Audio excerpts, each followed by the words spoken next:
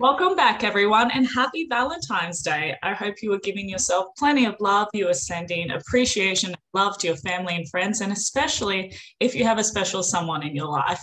I'm Carrington-Russell, fantasy author, known for my action-packed, steamy fantasy romance, and I have a very special guest for you today. I have a power duo in the house, and I am so excited to just figure out how they've created this brand, how they've manifested these amazing books. We are talking New York Times, we are talking USA Today bestseller, and they are no stranger to hitting number 15, number 25, and number 30 on the Amazon list. We are talking to the one and only Max Monroe. How are you guys today? We're good. Thanks for having us. You make it sound so, I'm like, I who know. are these people? I know. I'm like, I'm feeling really good after this introduction. Okay. Imposter syndrome immediately. You're like, yeah, I showed up. Yeah. I was kind of like, who is it? A little bit, because it's going to be us. Who's here? Sorry, that was my introduction. No, I'm kidding. So I honestly, I am so in awe of you guys because when I stalked you just a little bit, not creepily, but a lot, gosh, you guys have done some amazing things. And I would love to know individually where you both started in your writing career, and then what was your meet cute? How did Max Monroe become a brand? Do you want to go first? You want me to? You could start. Okay. Well, before we started writing together, I was actually a labor and delivery nurse. I was in nursing for 10 years before I made writing my career. I was writing on my own under a pen name. I think I published five books is what I think it was. And Max and I were friends because she was writing too. And we had gone to a few book signings together and we just really hit it off. And we don't know who said, maybe we should write a book together just for fun, but one of us did. And so yeah, we wrote a book together. And after that, the whole process of writing that first book was the most fun I've ever had. And we just play off each other very well. And even as writing partners, it can be difficult co-writing with somebody. And we mesh so well. We have no issues with collaborating on a plot line. If one of us thinks, I don't think that's the right route for this chapter, maybe we should take it this way instead. It's just, that's never been an issue for us. There's no egos involved. It's just we're together in this. And so, yeah, I mean, I've said before, I think in another interview, our story together of our friendship is like a romance story without the romance. We were meant to write together. Now wait a second. Without the romance, there's a little bit of, there's no romance, but we used to meet in the middle at a hotel. We still do the same thing, but we used to meet in the middle at a hotel in Pennsylvania because she was in Ohio and I was in New Jersey at the time. And we were convinced that they thought we were, lesbian lovers meeting. Yes. Up for the weekend because it was always very are you here for business or pleasure? And we're always business, but then we never left the hotel and we were always just around, and it was very, I guess suspicious. So, yes. So no romance on our end, but other people probably think there's plenty all over the United States. A lot of snacks. That room keeps on a lot of snacks. They need to keep their energy up. Yes. I mean, but we got really lucky. I say this, with the utmost respect for us, but we had no clue what we were doing when we decided to write together. We didn't think, hey, we're going to be something. We're going to make this into the career together. It was solely, we want to have fun. That's what we did when we wrote this book together, is the funny part. And then I'll credit us since then. We've done a lot of work, but in the beginning, we really were like, let's just have fun, because we've been kind of slogging on our own for a while. Yeah. And we just wanted to have a good time. And hey, turned out that it worked out for us. So. Yeah. So turned out really well. Do you now only work under as Max Monroe, or do you publish separately under those previous pen names? We're just Max Monroe now. I love that. So it's kind of like you really need to have that entry level into your own little stepping stones, publishing, like you said, those first 5 books until you guys met. And then that's where it took off. That was actually where your writing career was meant to be. And I love how magical that is. It definitely sounds like a romance. I absolutely love it.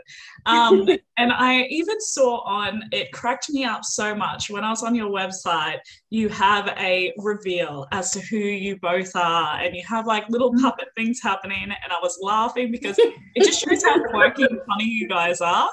Did you want to originally be anonymous, or was it then you decided to like come out and reveal, or what was the thought process behind that? Well, we originally wanted to be anonymous. We went that route when we started writing together because, I mean, we had readers. I mean, we had small reader bases under our own names, and we didn't know what to expect with what we would create together. So, and we also just wanted, and it's like once we're writing together, like it's obviously both of our voices, but together we're a different voice together, you know? So we wanted to leave all those expectations out the door and just be anonymous and just publish a book, and readers would just perceive it based on the book. Yes. So that was the goal. Yeah. Just so that nobody would have any preconceived notion about what the book should be, and they would read it just to find out what it was, instead of, you know, because we all have our niches, right, that we fall into. Even now, we are somewhat expected rom-com authors. I mean, we can write some other stuff and our readers enjoy it and all of that, but that's what really is the root of what they expect from us at this point. And when we wrote that first book together, we didn't want any of that. We didn't want anybody to know what they wanted out of the book. We just wanted them to read the book and see if it was what they wanted. So that really worked out. And I mean, the whole hullabaloo about being anonymous, you know, for lack of a better word, started with a joke. I mean, if you want to be like, if we're going to be candid about it, we had started a Facebook page for, you know, Max Monroe. But I mean, we were like, I think we had no followers at the time. Like, we just made the page. And I, just as a joke, had put on there only for Monroe, right? No one else, no expectation that anyone was going to see it, because we had no followers at the time, you know, that, hey, we could be Colleen Hoover. You never know, because we're anonymous, right? And it also said disclaimer, we are not Colleen Hoover. We're not. Yes, it did say disclaimer, we're not Colleen Hoover. But it was just a joke. It was just a joke. And then people found our page before that happened. And then there was a whole thing about us being Colleen, and it was, we were like, whoa, no, like that was a joke. We're not, we said we're not, you know?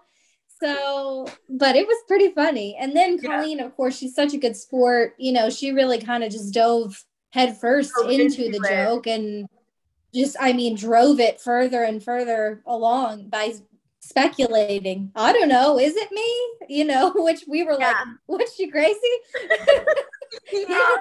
Like, it's definitely not her, but it was a really fun time. Yeah. She read, not expected. She ended up, she was one of the first people to read Tapping the Billionaire. And did she tell us to send it to her? Or did we just send it to her? I think we sent it to her, like, maybe you should know what this book is because people think it's you. And so we found out she read the book. she was doing like a live video for something. And I happened to be watching it, and I kept seeing people asking her, like, are you Max Monroe? Are you Max Monroe? And I mean, honestly, that stuff was kind of stressing us out because we're like, we didn't need this to happen. Well, and then she's like, actually, I've read the book, and, you know, it was really funny and sexy. And I like about fell out of my chair. I think I was texting Max, like incoherent. Like she actually read the book. It was like crazy. It was crazy. It was not, I mean, so there's some stuff in there that I think some people have the perception that we were these masterminds that plan this, and we're like, we're going anonymous, and this is step 1, this is step 2. No, it just, yeah. It just happened. That's why I said we put in a lot of work since then, but the beginning was very much tripping into it, you know, those TikToks where they trip and, you know, the Oreo accidentally falls into their mouth. That was us falling into the beginning of the Max Monroe career. Since then, we've gotten it together, but that was the beginning. The beginning, yes, that is what happened. Gosh, what a whirlwind to start off with. And I can only imagine your minds when people started actually pressing whether you were Colleen Hoover. You were like, I hope I don't get sued. I hope I don't get like, or whatever. I could imagine that mindset, but that's so awesome that she was all for it. And obviously they're phenomenal books. So of course she loved it, which is epic. And is that the reason why there are photos of you wearing Colleen Hoover's mask, like her face? There's a couple of photos I saw and I was like, I need to know what this is about. There's a story behind it. Yes. That is we've had so many things with Colleen because she was such a good sport since then, and a lot of fun things have come out of it. And she's constantly, I mean, she's still to this day, you know, says things to us like, did I write this book? You know, just really being funny. She's really funny. And the pictures of us wearing the Colleen masks did have a purpose. We didn't just do that in our backyard one day, I will say. We at Book Bonanza in 2019, I believe. They had a lip sync contest for the authors. We entered, and for one of two, they talked us into it. They talked us into it basically, but we were one of the entries, and then the other entry was Colleen. Colleen and Taryn Fisher and Tiffany DiBartolo. Yes, that was it was them and it was us. So we plotted and planned of like, what are we going to do to win against Colleen in this lip sync? And so we came up with, you know, the Dancing Colleens, of where we had a bunch of our readers, really great volunteers, wear Colleen masks that we had special ordered. By the way, that her assistant was like part of, she was in on the whole thing, because I had to email her for high resolution photos of Colleen, because, you know, we could steal them from online, but for the masks that we ordered, we really needed good photos. So her assistant sent me those so that we could make those masks. And so that's where that came from. I love that. Yeah, we wore the Sia wigs, which was like a thing.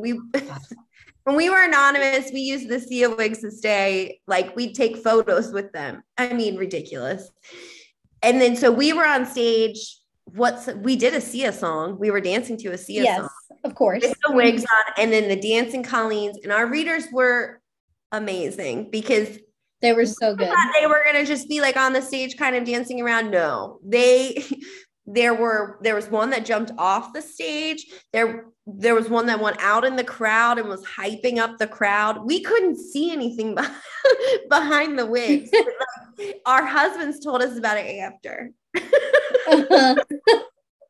I absolutely love how light and funny you guys are. Like, congratulations, you're funny. Kaya, tick of approval. That's what you get when you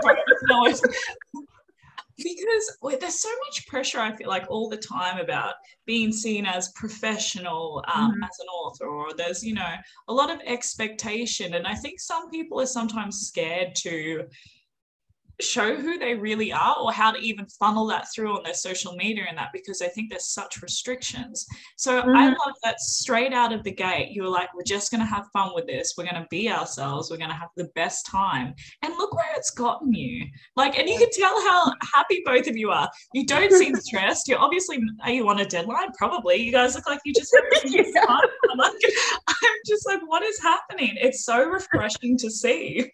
Oh, well, that's good. I mean, that's what we hope. Like, we do think it's really important to try to be genuine to yourself when you are building your brand. Your brand should reflect you, because if you're trying to reflect something else, you could have the best photos and you could look amazing in the photos, but it's still going to, like, people will still perceive it. It's not going to feel completely right because it's not true to you. So that's why we definitely, I was just going to say, what? A web of lies will always unravel. And that applies to being your genuine self too. If you're not being yourself, it's eventually the act runs out, people will find out about you. So you've got to just be who you are. Yeah. And I mean, there's like, I think some authors or anybody that's, on social media for whatever purpose, I get the pressure. And sometimes you can even find yourself wanting to reflect somebody else that maybe you really like their content, or maybe they're really successful in what you're doing. But you really will find the most success in just being yourself, because so many people are going to be able to relate to you. Like, we all relate to each other on a human level somehow.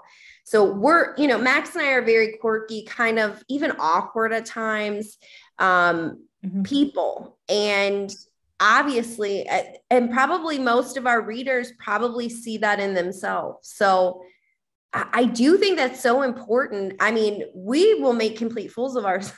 Sometimes I think we don't realize how far we go with things, but until after, maybe. And then we find each other as well. That's the thing. Yeah. You just up it, and I love that.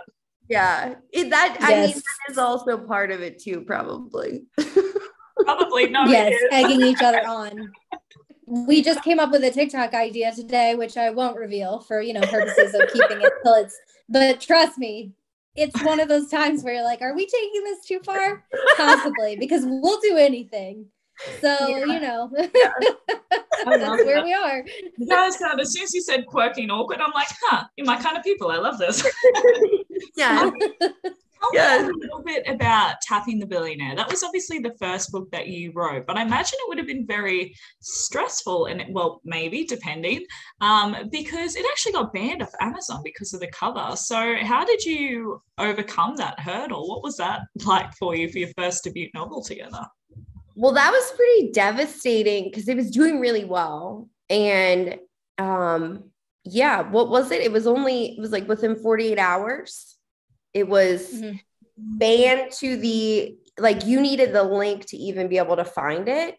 To get it. It was in the dungeon of, you can't get here unless someone has specifically directed you to this page with an exact link. Yeah. So, I mean, that was stressful because it was doing fantastic. I don't know what that book hit when it released. I don't remember. I don't really don't. That's sad, but I don't remember at all. I don't remember at all. But luckily, we got it back, and it probably took two days or something, and then it eventually, things righted themselves. It was kind of rough at first because it was doing well, and we were like really excited, and then you couldn't find it. Gone. Now, I mean, and we were so naive at the time. I mean, not to everything, obviously, but to the fact that it's almost Murphy's Law in a release situation, is that if you're expecting things to go perfect, sorry, Charlie, you've got some things coming up on your path. But now we've kind of learned to sit in the discomfort a little bit better. I mean, it's been a long road of books since then, so I guess that would make sense. But now we kind of just expect it. You know, if something happens, we're expecting it to come. So we're just like, what's going to happen this time? And, you know, ready to kind of just jockey with it. Like, what do we need to do? Who do we need to contact? We're ready. We're ready. So that's kind of how you have to get your mindset is, you know, look, stuff's going to come up and we just got to be ready to tackle it head on when it happens. Yeah. Pivot. Yes. I like Pivot a lot, just like Ross, this, yelled in the staircase.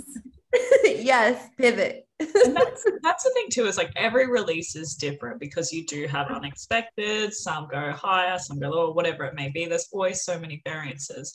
I am really curious though about your process, because obviously co-writing is a marriage, and you're doing that, but then also you do a lot on social media, you do a lot just really pushing your brand and your books forward. So what does that look like? What does your day-to-day process look like in writing? And then do you both have designated roles when it comes to like marketing and social media? How does that look like for you?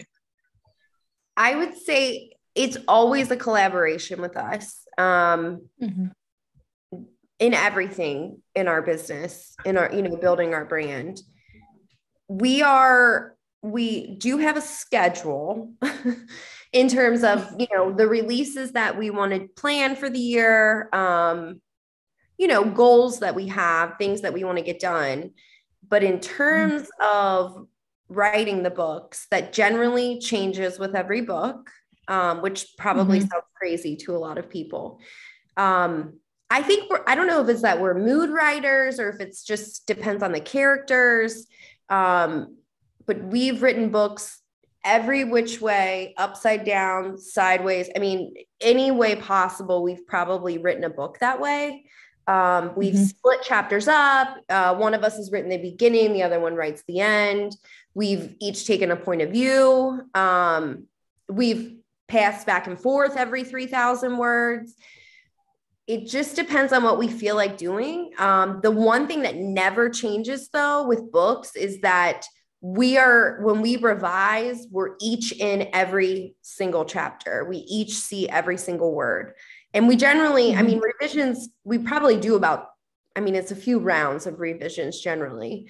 So, I mean, everything is a collaboration now, even down to social media. We just,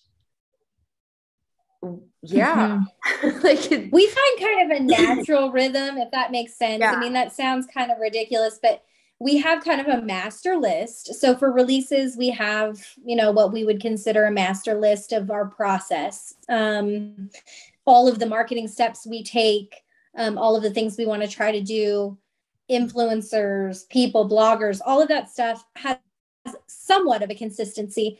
And then there's every release, it's considered for what changes we'd like to make from the last one, whether that be because it's a different nut to crack, because it's a different book, a different market, a different, or just, you know, we need to pivot a little bit because the last book had some problems in this area or this dimension, or the marketing wasn't right, or we should have done this differently. So we're always considering and kind of editing off of a master list. And all of our other daily activities, it's kind of the same way. We've kind of got a master list, and it's just our main objective. There's really no pride or any kind of that involved. It's just we both have very focused goal of get it done.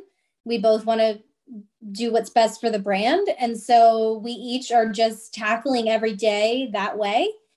And so that's what'll happen is basically it'll be like, I'm doing this. I got this done. I did this.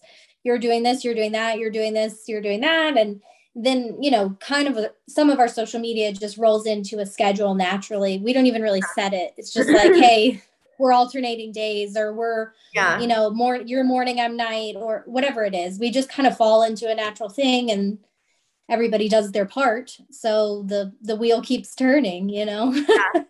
Absolutely. Because I noticed that on TikTok as well, you guys vary. So one day it'll be Max, one day it'll be Monroe, which I think is very clever.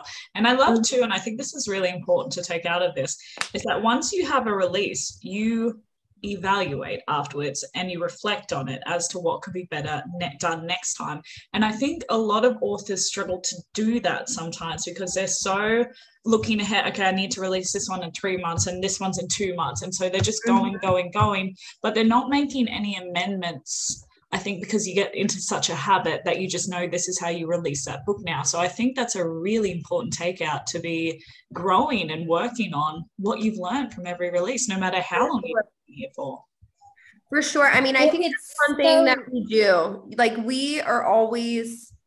we never let ourselves kind of just settle, you know, with marketing and releasing, even book writing. We're always challenging ourselves, but I think most writers do that, right? We all challenge ourselves with each book, but I think when you're self-published and it is relying on you to market your books, and to sell your books and build your brand, you can't settle. You need to always be looking for opportunities that you might not have done in a previous release, or market or social media opportunities that maybe you weren't doing, but maybe, you know, I might be able to get something out of this. So you try, you know, you give it a try.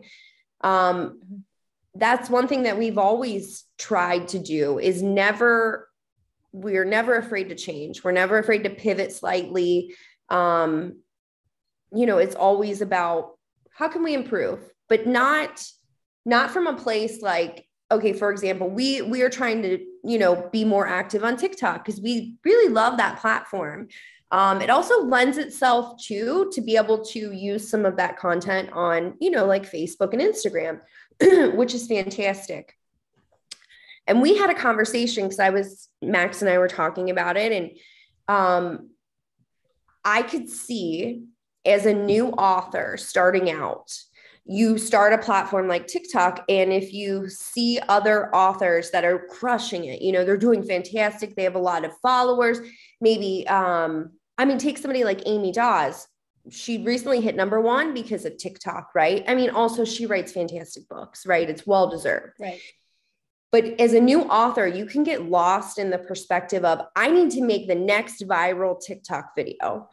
And that's not what you need to do. You need to just create content that is going to draw people to you as an author and to your books.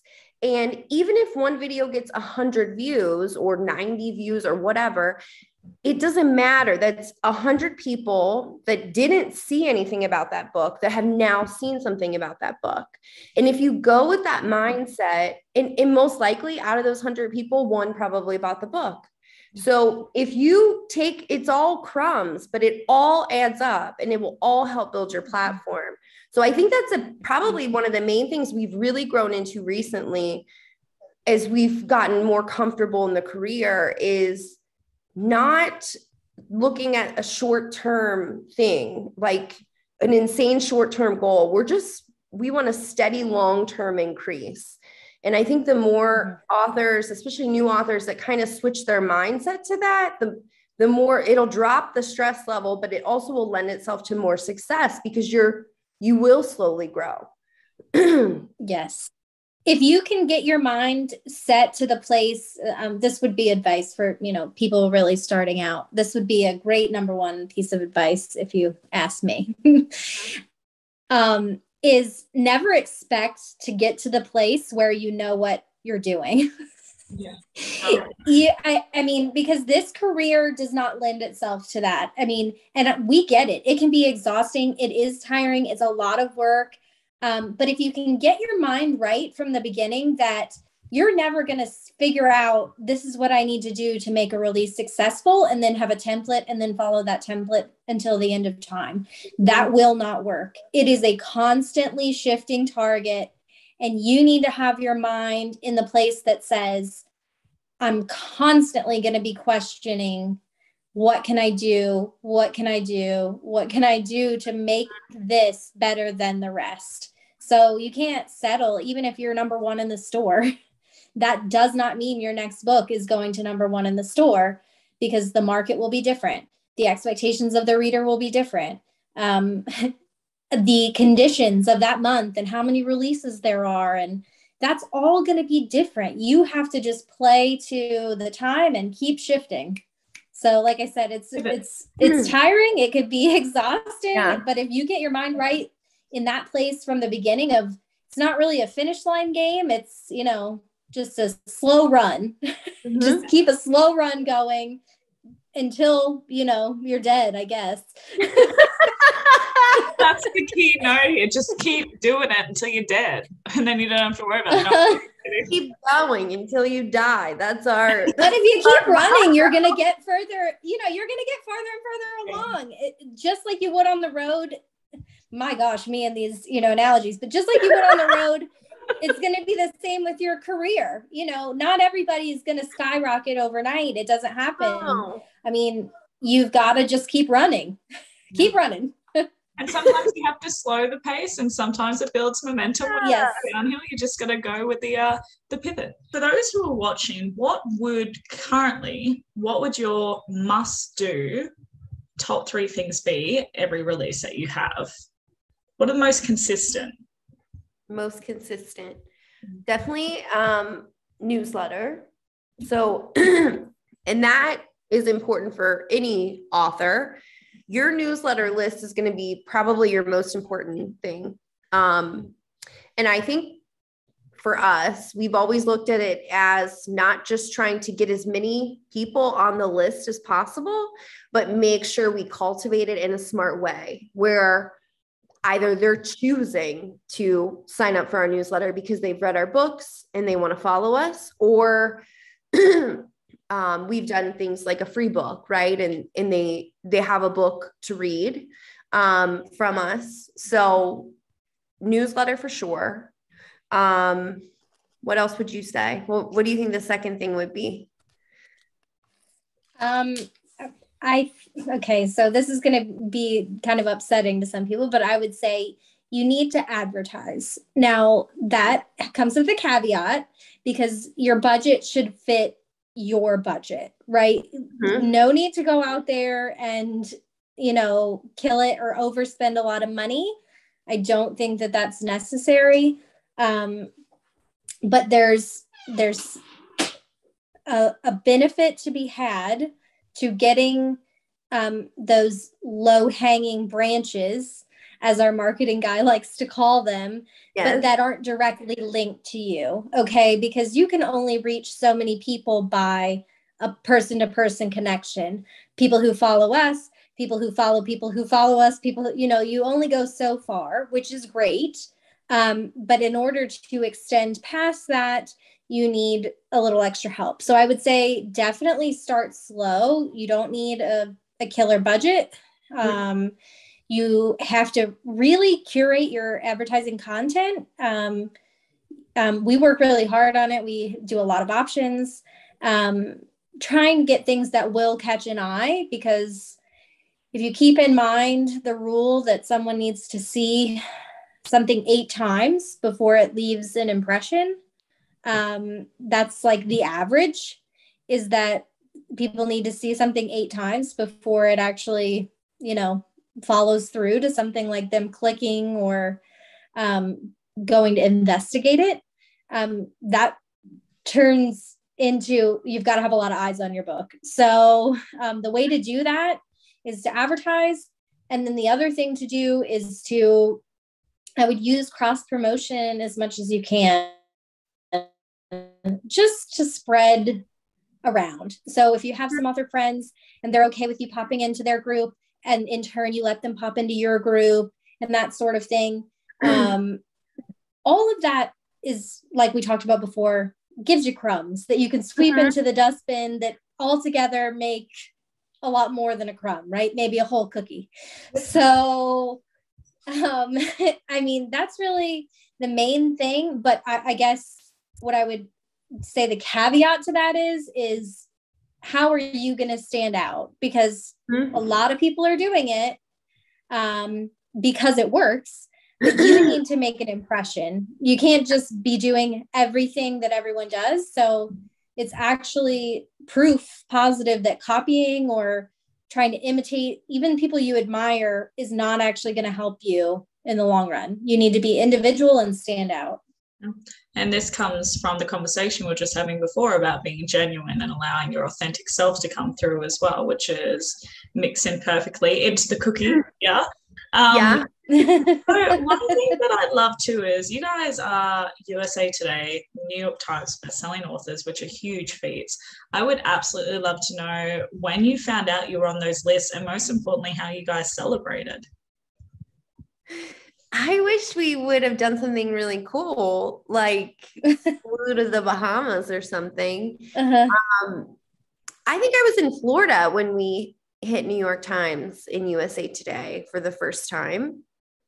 Oh, I know New York Times. You texted me. I called you. Yeah, I texted you, and then consequently we got on the phone, but there were a lot of incoherent words. I mean, the texts were nearly incoherent.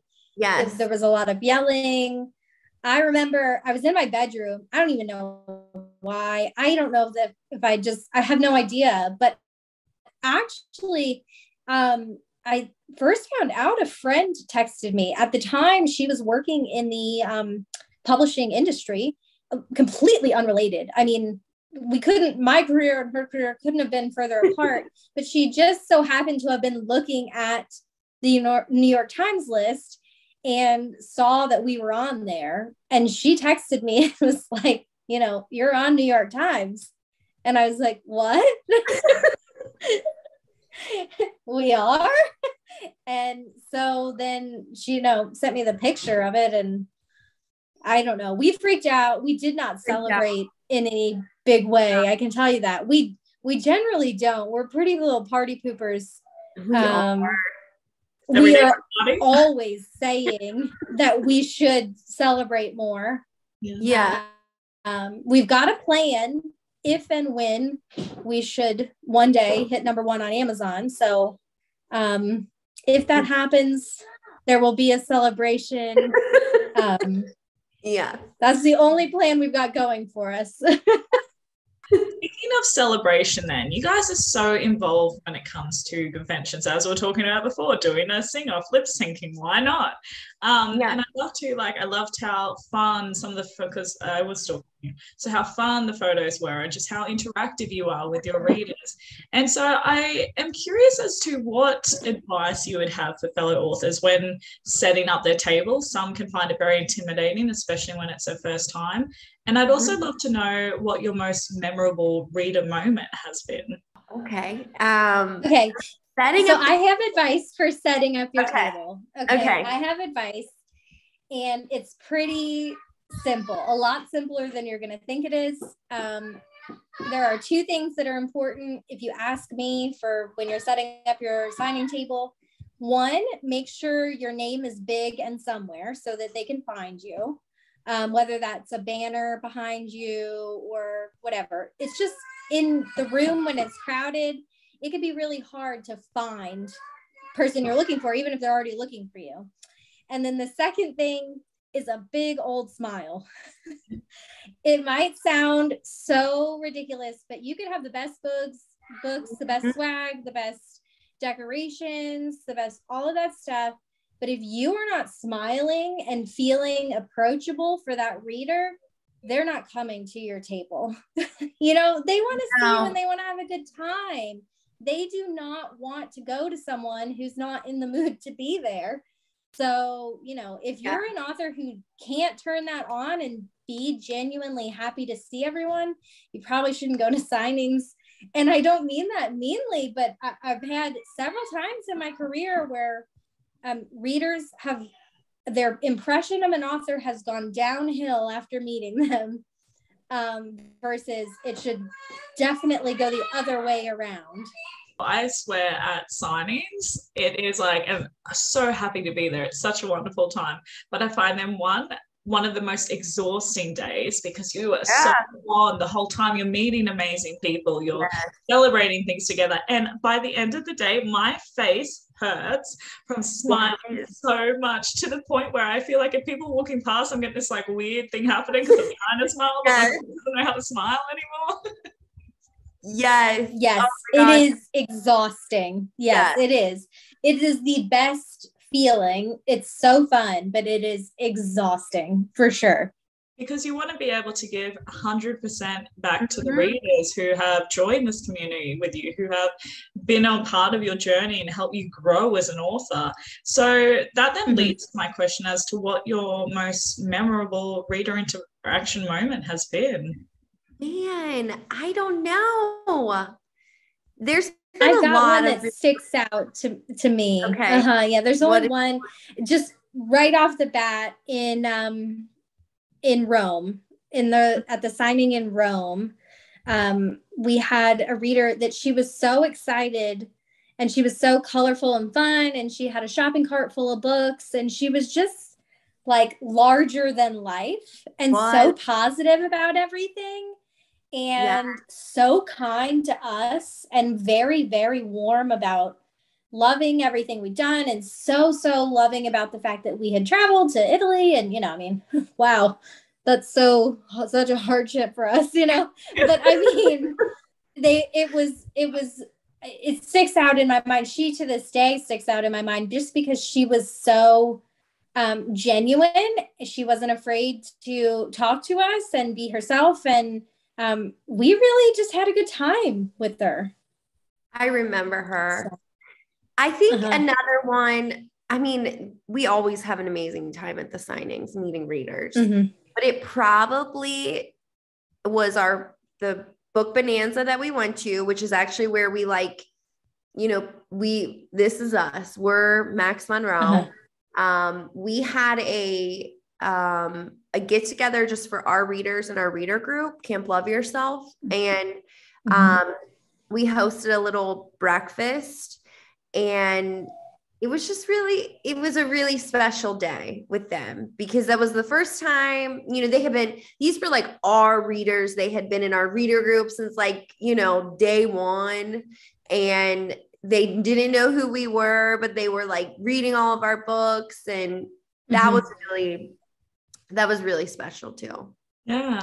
I agree. That was a lot of fun. One thing then that I found really amazing on your page, many things obviously, it was like just finding a gold mine in there, but you have really cool book boxes and merch on your website.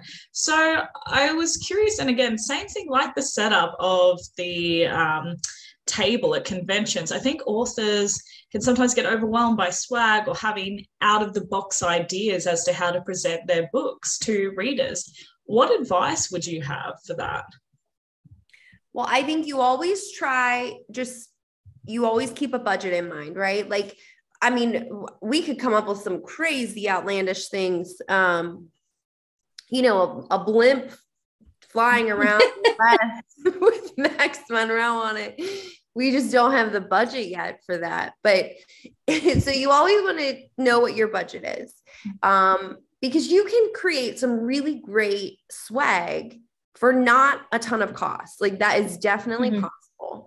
So, because we just did the book boxes, what was that? 2020, I think. 2020? Yes, I think. 2020, I think. Yeah. And what we ended up doing is we put our first 3 books, we did animated covers. So we did limited edition covers. That was what the first book box was the limited edition covers.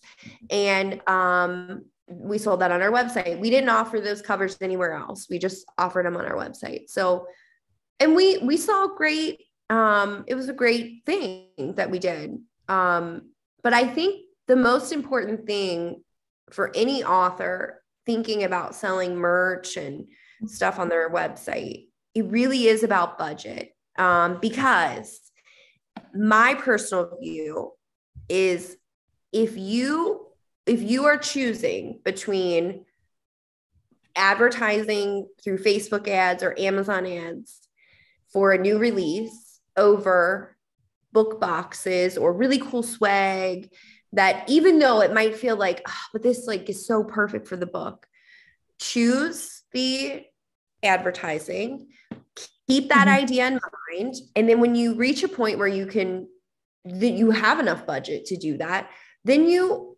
do that on your website. And then you kind of draw new people to the books that might not have seen them. That's my viewpoint on it. Yeah. One step at a time, basically. Yeah. Don't get ahead of yourself. Just advice as far as thinking of products.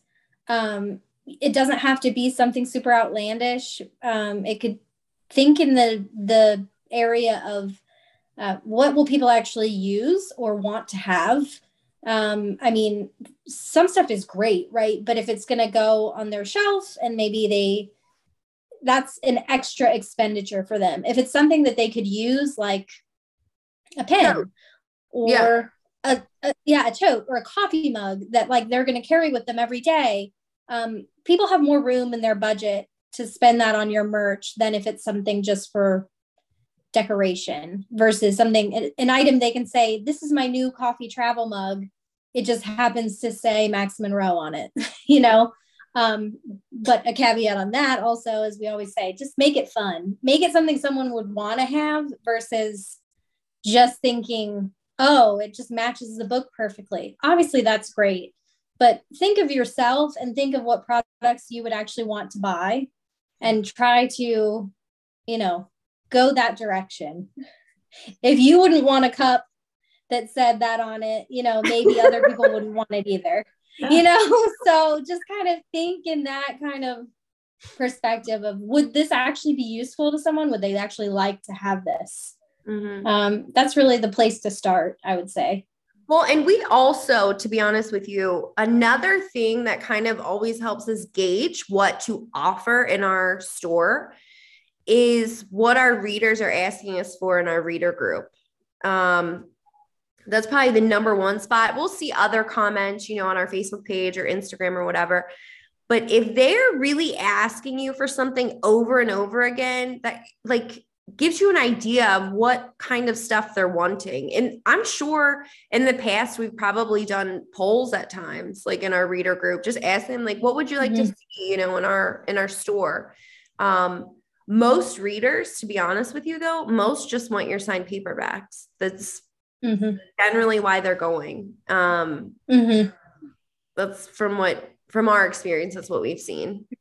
And that's great advice too, making sure that you're keeping it practical but fun at the same time. And the thing is too, is like, as you suggested, a mug or a pen, they're using that every day. They're seeing your name or your brand, and that familiarization, and that's something that people can pass around, or they'll see intrigue, oh, what's that name mean, or what is this from?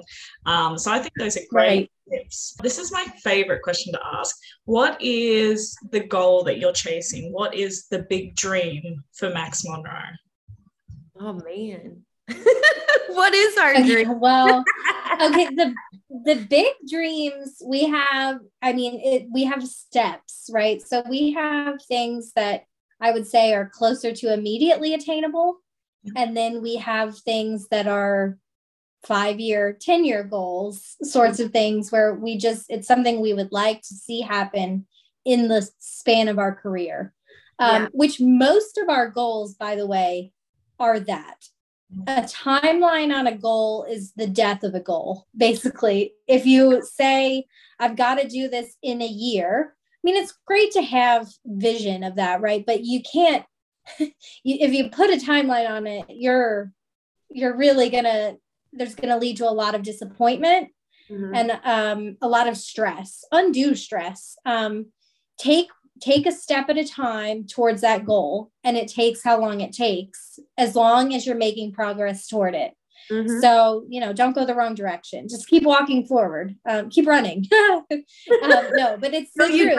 If you just until you die. But some of I have it on my board. I'm trying to think.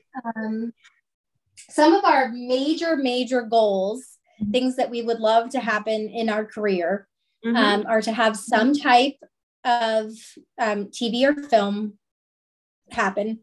Yeah. Like I said, no deadline on that, no boundaries or perceptions of what it should be, but we'd like to see something like that happen. Mm-hmm.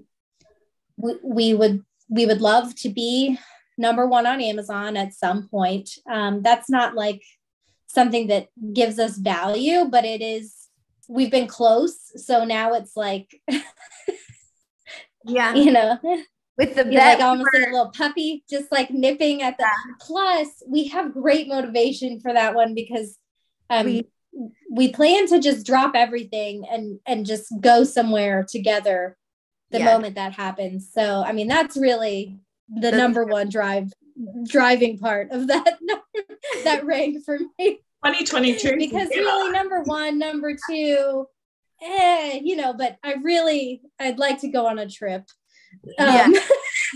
Spontaneously. So that's that. And we would love to be, obviously we'll never be fully traditional, but we'd love to do it one time. Yeah. Mm-hmm. Like to try traditional one time. Just to say we did, you know, I think that's, but there's one thing that we do though, every year that I do think is important. Like last year, our main focus last year was newsletter.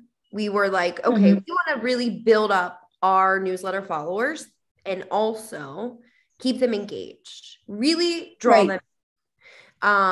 And we do that by, we send out entertaining newsletters weekly. That sometimes it'll tie in our books, but a lot of times it's just funny, relatable content. Yeah. And obviously, when we have a release, we send a newsletter out to our readers, but so newsletter was our big goal last year. I mean, it's still ongoing, but that we set that goal, like, okay, we're really going to start ramping this up. We really need we want to see more newsletter subscribers. And we really succeeded in that goal. I don't know what the percentage of that went up, but we just made sure we did a lot of things that would help draw new subscribers in. And I think it is important if you kind of set realistic goals. We didn't say how many newsletter subscribers we wanted to get. We just said, we want to really increase the subscriber number, and increase the open rate and keep them engaged. So that's what we did, for 2021. That was the goal. And every year we kind of set that goal of like our big focus, like what we're really going into this year is this right now. And then we also have our, our big goals, like Max was saying.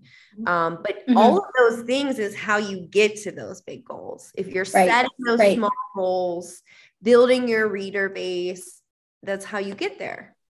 And remaining consistent. The small goals keep you focusing on one thing at a time, because even us, some days you get overwhelmed where you want to do everything in one day.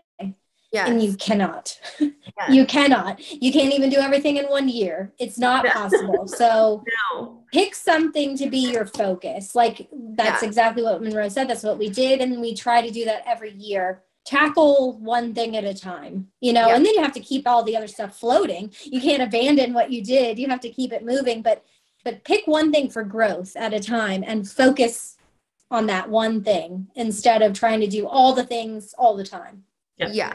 Because it's too many. It's way too many. And it'll create so much anxiety within you if you're trying to do all the things and like need my Instagram to be 100,000 and newsletter subscribers 200,000. Like you'll be done for. It'll just be like this cycle of anxiety.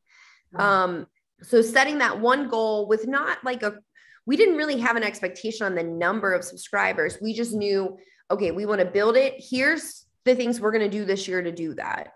And it was successful. And then the things that we did last year, obviously, are easily rolled into this year. So then you continue that growth year after year. So that's kind of how we do it. We're always pivoting like Ross with the cow. I do have a segment called Speed Dating with an Author. So we're going to go, it's Valentine's Day. So we're going to go on a very romantic date. I've lit a candle. I've created ambience. But basically what it is 5 rapid questions. Are you ready? Okay, ready. We're ready. Yes. What's the clumsiest moment you have ever had? Clumsiest moment? I mean, we weren't that skilled at dancing at Book Bonanza when we were lip syncing with the Sia wigs on. No. Yeah, it wasn't that great. Oh, this? What? Is there a recording of this? I want to see this performance. There probably is. Like, I'm pretty sure Colleen had that it might be on Colleen's page. I'm sure it's somewhere. It's somewhere. I'm sure it's somewhere. I'm going to search. I've got this. What are the 3 words that would best describe you? Us as a duo? Yeah. Let's go duo. Okay. Mm-hmm. Okay. Quirky for sure. Mm-hmm. Fun. Silly. I think we're just very silly. Yeah. And what about separately? Separately. Definitely. I'm definitely silly. I got to keep that one. I am determined and what else would I be? I don't know. I think you're really pragmatic. Like as time goes on, you try really hard to always like think of all of the you're trying to think how everyone would think and like understand, you're very open to like, was I being a little harsh? I think you're very pragmatic in that way. Oh, well, that's a good quality. Thank you. You're welcome. I would say I am fun, easygoing for the most part anyway. And non-confrontational. I can't stand confrontation. Can't stand it. Well, but I think you should say peacekeeper because that's a better because that you just don't want people to feel bad. Like that's the whole point of the non-confrontational because you're a confident person. Do you know what I mean? Like you're confident in yourself, but you don't want other people to feel bad. For sure. That's true. Yeah. I would say that's accurate. Yeah. I don't feel like I should be on this date. I feel like I'm intruding. No, I'm kidding. What is the song that best describes Max Monroe? The song? I feel like this is a job for you because you're going to think of more songs than I am. Whoa. Best describes Max Monroe. It's gonna have to be a Sia song. We have to. We did Sia wigs for 3 years. I mean, we danced to the Cheap Thrills, but I don't. I don't know that that's the best description. No.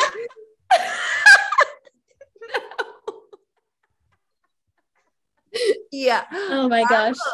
Cheap Thrills. Cheap Thrills. Yeah. You know, what's the Bulletproof song? I think it's Titanium is what it's called. Yes. And that's a really powerful song. And it's really about just continuing forward, even when you are faced with a lot of hardships and struggle. I think together, that's what we do. Because if I had to deal with some of the things that we deal with on my own, it would be way harder. I don't know that I would be able to navigate it well. And I think we balance each other in when we are facing struggle in the publishing industry. I mean, even in our personal lives, because we're best friends outside of just, writing together. But I think we are a good support system for each other. So that would be the serious song. I mean, I guess I could pick a fun song. We write rom-com and I'm giving the most emotional song ever. What is your life motto? Life motto. Well, my family has a motto. And a lot of people take this the wrong way, but I'm going to explain why this is our motto. So our motto is no excuses. And that, I think some people take that in such a harsh way, but that's not what it is. So no excuses is, so like, say I had something I was supposed to do for Max Monroe. Say I was supposed to write 3,000 words and send it to Max. And I just literally chose not to do it. So I could make an excuse and say, well, it was just a crazy day. Or I could take accountability for it and say, look, I didn't do it. Like, I was just lazy. I didn't do it. And by doing that, by taking the accountability, you will most likely not put yourself in that position again. And when you take that kind of accountability for yourself and what you do, you are most likely not going to be affecting other people negatively. You're only going to be doing what you should be doing, you know, in living up to your responsibilities. So yeah, I mean, that's our family motto. I would say my motto, it comes from a song. I plan to get it in a tattoo one day. It hasn't happened yet, but I have other tattoos, but I just haven't gotten that one. But it's a simple lyric, but it's that the sun is always rising, just look beyond the clouds. So, because most of the time I'm a very optimistic person, but we all have our moments and you know, downers or things that we're dealing with. And for me, I always try to keep that in mind, because if today's cloudy, the sun's still back there. It's just behind the clouds, and the clouds are going to leave and everything's going to be good again. So that's what I try to keep in mind on a daily basis to keep myself, you know, in the right mindset. That doesn't mean I don't go through emotional ups and downs. I definitely do. I just try to think of that to get me to the next day, you know, where it'll be a better day than it was today. So that's what I try to live by. I have had so much fun today. Thank you so much for coming on. And where do we need to find you? Where's our reader groups? What's coming out? What's next? Well, our website's authormaxmonroe.com. We have a reader group on Facebook. It's called Camp Love Yourself. And you can find us on Instagram, Facebook, TikTok, and Twitter. And I think they're all Author Max Monroe. And if you go to our website, you can get a free book. It's called Gotta Have Faith. So you should go check that out. And what else? Yeah, you could sign up for our newsletter on our website also, which that's the best way to hear from us about everything that's going on, as well as every random topic under the sun that we could possibly get some fun out of. Yeah. And I would definitely say sign up, because I know I'm on your newsletter and I follow you on TikTok as well. And you guys are hilarious. So definitely sign up to that, guys. You'll have the time of your life. But once again, thank you so much for joining me. I've had so much fun, and watch your space. Maybe we'll get you on next year. Yeah, for sure. Yes. Thank you so much. We've had a great time. Yes. Absolutely. All right. I'll talk to you soon, guys. Bye. Bye.